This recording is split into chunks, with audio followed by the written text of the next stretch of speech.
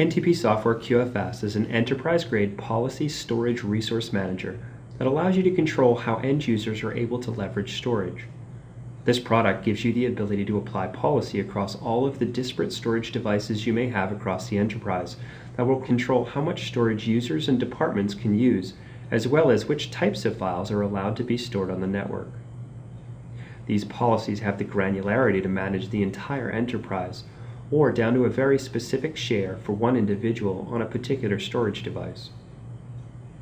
Architecturally, this product is a real-time file system filter that will manage all of the IOs for a storage device as relates to the end users. In a Windows server, direct attached or SAN attached storage, this product is installed on the device itself as a file system filter. In terms of managing NAS devices, like a NetApp filer or an EMC VNX or any other device, we've integrated with the built-in interfaces with those systems to give real-time file management without being in-band and without causing any performance impact. As I open up the Qfs Management Console, you'll see it looks like a normal sort of Windows management paradigm, where I have my tree view on the left-hand pane and my details view on the right-hand pane. My tree view gives me the ability to manage all of my enterprise storage no matter what type of device I want to apply policy to, and I can apply those policies anywhere in this tree and have it then inherit down all the storage devices. So the great thing about this, especially in an enterprise with hundreds, maybe even thousands of devices, is I have the ability to create one policy that might manage all of my users for all of my storage devices. So the paradigm we'd like to follow is the least amount of policies to manage the most amount of storage or end users in an environment. Now, the different types of policies that I have in this product, I have the ability to apply quota policies, whether soft or hard policies, and I'll show you some of the settings on those here in a couple minutes. Or file control policies, where I have the ability to control where certain users copy certain files onto the network, what types of files are not allowed, as well as the ability to remove files based upon their attributes, whether it's age, owner, or size. Now, if we were to take a look at the quota policies, if I were to expand this here and see our disk quota policies, we can support all of your normal sort of resource management type policies, where I would have business shares, departmental shares, home directory policies, etc. For a second here, let's pick on this home directory policy of 500 meg. So if I were to go in and take a look at some of the settings here, we notice we have a sort of a standard quota tab where I have the ability to specify how much storage can a particular user or group of users have access to on the storage environment. And here I've set this at 500 meg. I also have the ability to say whether this is a hard policy or a soft policy. So you'll notice here I have deny write set at 100% of this, so I will stop the user at 100% of their storage. Now, I also did give this user an overdraft where they can have an extra amount of storage for a period of time. Maybe for 15 minutes I'll give them the ability to copy up 10% more storage. Just a little bit more ancillary files they can copy up, but we still don't want them to abuse storage, so we're going to keep that overdraft. Now, if we did have parts of the environment where we didn't want to do hard quotas, we could do that as well just by unchecking this deny write at 100%.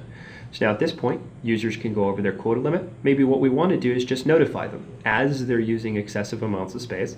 Maybe I want to send them out an email and let them know that they're using excessive amounts of space, and also give them a tool that helps them clean up their own storage, which our tool that does that is called Storage Investigator, and I'll show you that here as well in a moment. Now, the Thresholds tab gives us the ability to send out any number of notifications we wish, either out to the end users or out to the storage administrators, as the users go above or come below these particular percentages. So here I could create a brand new one if I wanted to, and I could say it's something like, let's say 99% of the user's home directory storage. I want to send an email out to that end user, so I could do that right here.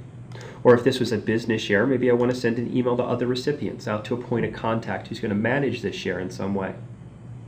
I also even have the ability to execute threshold commands as the user comes above or below this particular percentage. So if I wanted to integrate with third-party applications, I could do that here as well. The directories that I want to manage is all of the different types of directory structures on the storage devices that I'm managing. So this could be NAS devices, this could be Windows servers, it doesn't matter. We can manage them all from this one policy. You'll notice on this directory structure what I've done is I've added a wildcard at the end of the structure. So we'll pick on this NetApp filer volume for a second here. So vol2 user star. So every end user home directory under there is now part of this policy. That wildcard automatically adds those users to this policy. Now, if we provision a new user and put their home directory in that place on the filer, this user now automatically gets a policy. So this gives us the ability to do a default policy for home directories. Now if we take a look here, and I were to cancel out of this policy for a second, we will notice that I do have multiple different sizes of policies for users' home directories. So we may have some users, maybe new users, who get the 250 meg policy, and then maybe as they use more and more storage, we can move them up into the higher levels as need be, or project-based if they need more storage. If we take a look, for example, at the 250 meg policy, you'll notice here it applies to that vol2 user star. So every user home directory under there, even if it's 10, 15,000 directories, are all going to be a part of this 250 meg policy.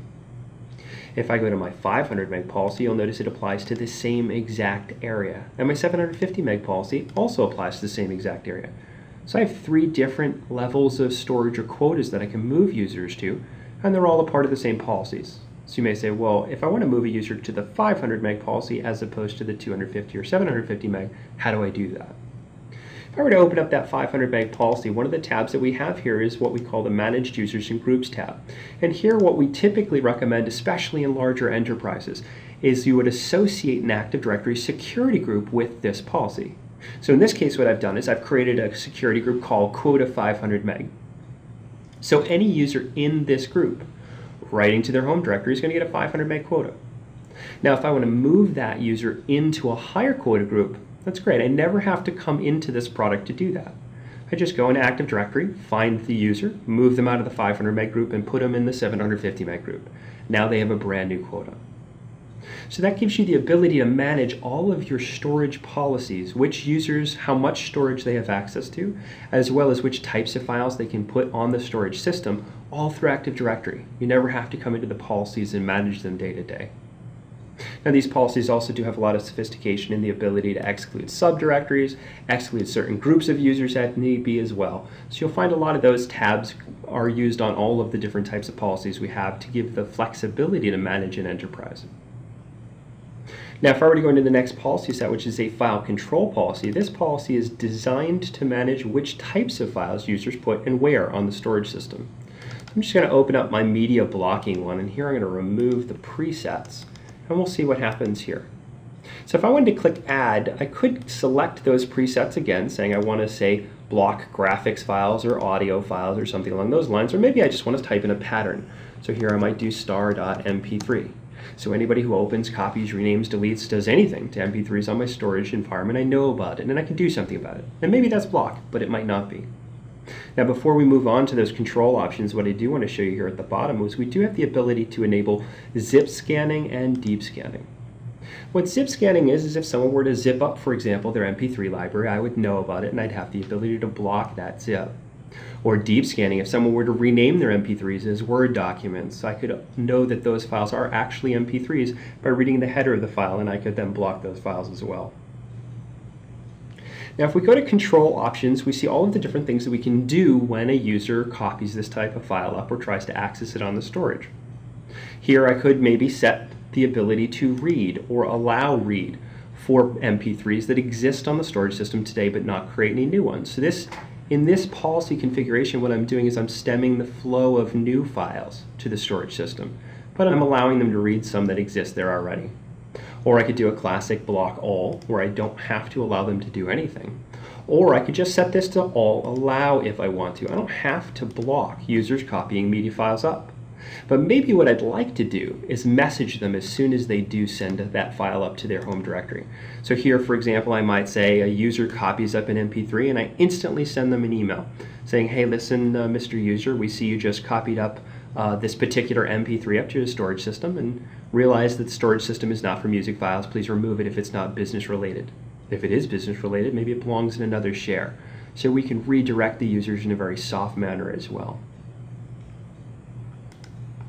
Now I also have the ability to point this policy at any directory or group of subdirectories. It doesn't necessarily have to be the entire volume. So here, for example, coming back to that NetApp filer, maybe I only want to block user home directories. So every home directory that's under here, I'm starting to block MP3s for users copying them up. Now I also don't have to block all users. Maybe what I want to do is only block certain users. Maybe I have an Active Directory security group of interns or contractors who shouldn't have these types of files.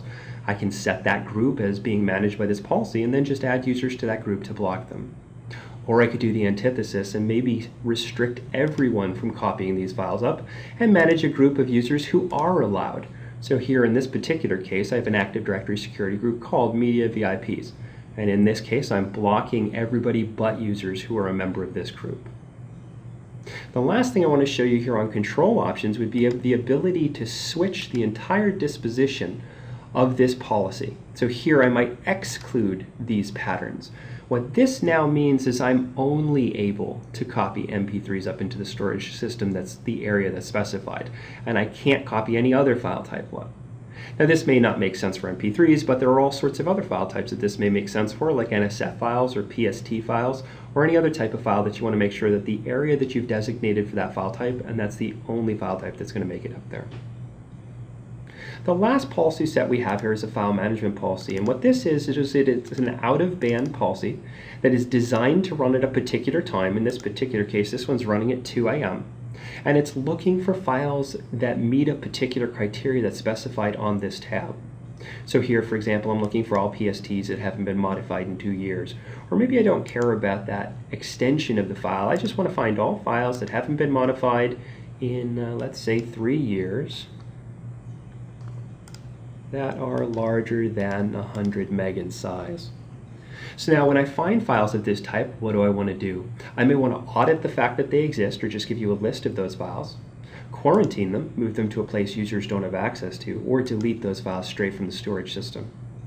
No matter which of the three options I pick, I always have the ability through thresholds to specify what I want to notify based on these files. So I may say, you know what, 30 days before these files are 3 years old, let's send an email out to other recipients. Maybe it's the storage administrators. I want to let them know which files we might be removing in the next 30 days.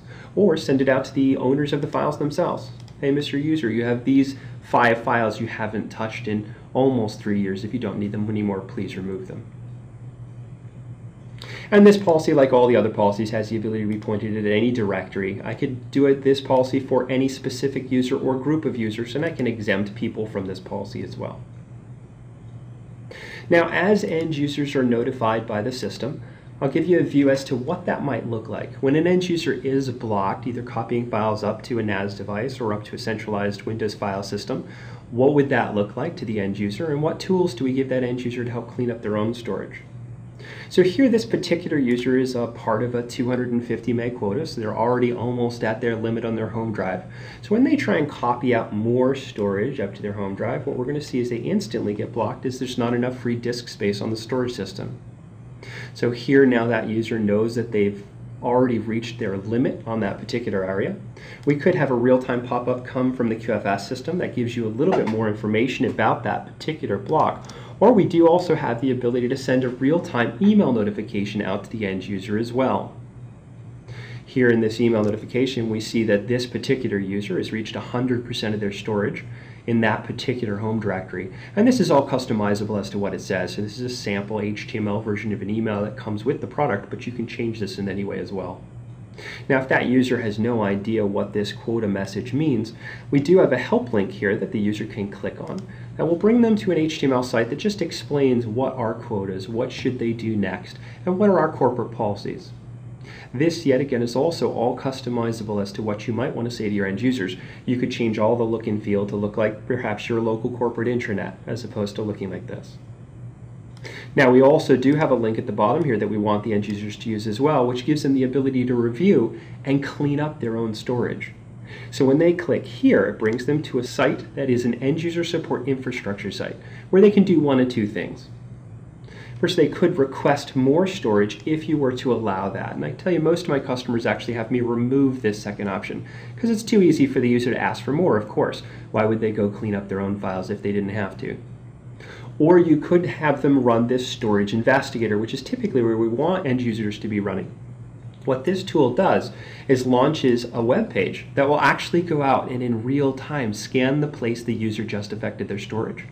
So this web page, which is a digitally signed ActiveX control, will actually open up, scan the user's area, and tell you exactly how much storage they're using. So straight from here, I as an end user can see here are my 2 largest files right at the top of the list. And if I wanted to, I could highlight any one of those and click delete. But I also do have the ability, I see that this particular second file here is located in a subdirectory called projects. So maybe what I want to do is expand and move into that projects directory, or break down my entire home directory by extensions. Well, those two zip files are pretty large, but I do have a number of batch files that are almost the same size. So maybe I'll double click on batch files and only see those. Highlight any number of these as I want, and just remove those straight from here as well. Now, as the end user, I do have the ability to use any one of these options at the top. What we typically recommend, this is entirely customizable for the audience. You might say, for my end users, I'm only going to show them the big files button here, and maybe the big delete button, and that's it. My storage administrators, maybe I want to give them all the options, the ability to export reports out of here, or see which are the users using the most storage in that particular area. Now, in my demonstration, this interface was predicated because of a quota breach. So we're helping an end user clean up their own storage. But it doesn't have to be, it's just a web page. So here I might want to give the department manager the ability to open up this web page anytime they want and have it scan their departmental area and tell them who the largest users are or how old their data is in that particular area and give them the ability to clean up. So you could use the tool that way as well. So this has been a brief description of NTP Software's QFS and all of the policies as well as the end user tools that help you manage your unstructured data.